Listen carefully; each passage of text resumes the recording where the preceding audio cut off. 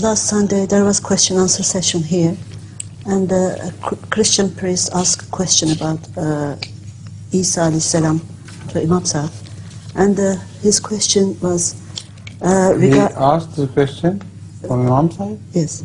Where? Here there was a meeting in Stockholm. There was a small question answer session.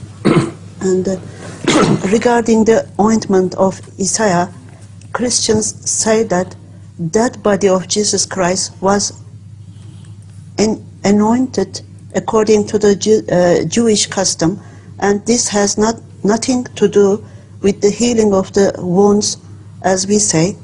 How should we explain our argument? I have explained this argument repeatedly, but first let him translate in another. First of all, the statement is wrong. It has no premise, no evidence that the Jewish people used to anoint their dead. They never did.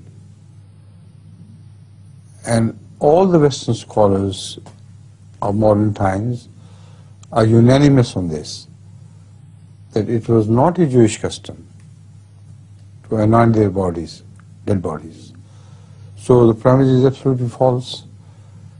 Secondly, if there is a suspicion that they anointed the forehead or something with some holy oil or anything,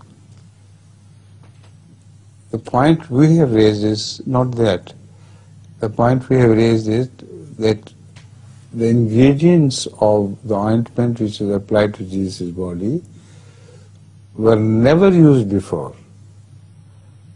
nor the entire body of a dead Jewish person was so rubbed with that ointment, because the ointment itself contains ingredients which are cure for injuries,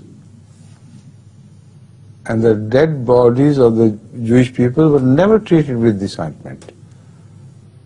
So, if it was just anointment, anointing the body, that is, in a holy ritual, you apply the ointment to some place. If it was so, it could not have contained these ingredients. So the whole argument of that person collapses according to this, right?